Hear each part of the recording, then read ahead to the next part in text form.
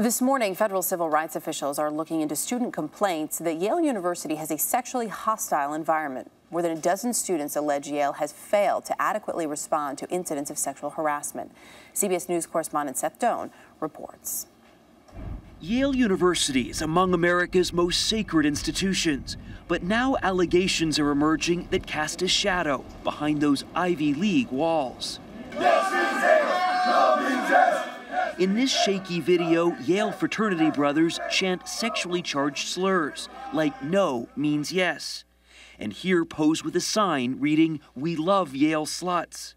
These pictures are just part of what has become a federal investigation into whether Yale University is a hostile sexual environment. What we're saying is that Yale, in its failure to respond to both public and private instances of sexual harassment and sexual assault, has said to the campus, this is okay.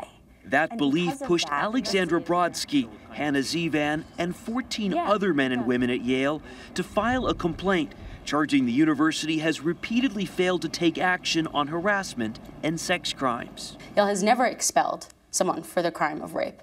Never. Is that what we're talking about here? Rape? Something that serious? Oh, absolutely. The school refutes the charges, adding in a statement, Yale does not and will not tolerate sexual harassment. If the charges are true, the Ivy League school would be in violation of Title IX, the federal mandate which bars any school that receives federal funding from discriminating based on gender.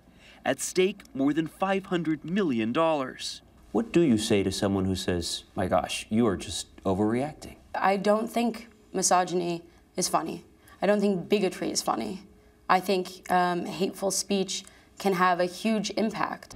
It's unclear what impact this complaint will have on this storied university, now forced to defend its rich tradition against a newly exposed reputation.